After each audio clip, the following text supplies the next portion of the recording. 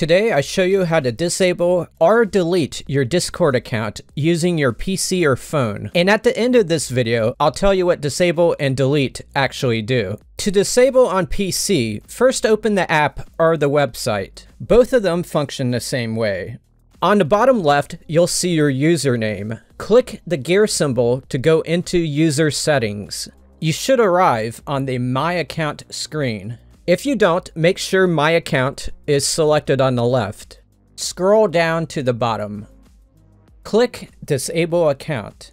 It'll ask for your password. If you have two-factor authentication enabled, it'll also send a code to your phone. Do those things and click Disable Account. It'll bring you back to the login screen, and it may say Welcome Back, but your account is disabled. To learn more about what disabling does, including how to re-enable it, skip to this timestamp. To delete on PC, first, open the app or website. Both function the same way. Note that before you delete, you must remove any servers that are yours, or transfer ownership of them to somebody else. Do that before continuing. On the bottom left, you'll see your username. Click the gear symbol to go into user settings. You should arrive on the My Account screen. If you don't, make sure My Account is selected on the left. Scroll down to the bottom, click Delete Account. It'll ask for your password, and if you have two-factor authentication enabled, it'll also send a code to your phone for you to enter. Do those things and click Delete Account. It'll bring you back to the login screen. It may say Welcome Back, but rest assured your account is in deletion mode. And after 2 weeks, it'll become permanently removed. To learn more about what deleting does, including how to bring it back, skip to this timestamp.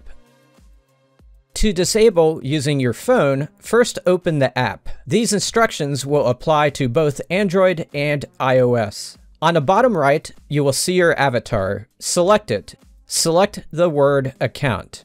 Scroll down to the bottom. Click Disable Account.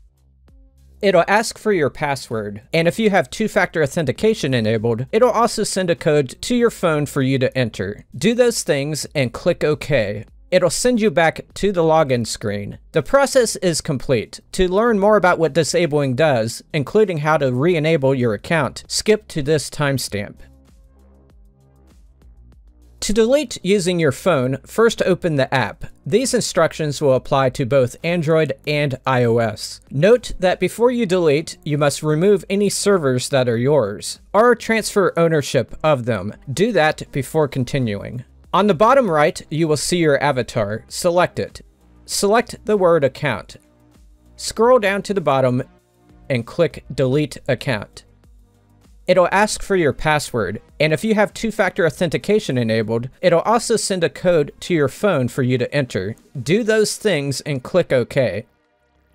It'll send you back to the login screen. Your account is now in deletion mode, and after 2 weeks, it'll become permanently removed. So what does disabling and deleting actually do? And how do you reverse it? Note that the disabling I'm discussing here is not the same disabling that happens when you've been banned from the platform. Bans can be challenged, but it's outside the scope of this tutorial. When you disable your account on your own, it becomes inactive, which prevents anyone from using it. You will no longer receive any email notifications. You can still receive friend requests, but you won't know about them because you won't receive the notification. The request will still be available should you re-enable yourself. Disabling will not erase comments you have made or pictures you have posted, and your username will remain beside each one. Your profile will show you as being offline. Your password will still exist if your account is disabled. Discord says it'll keep your account disabled for up to 2 years. After that, they may delete what remains of you.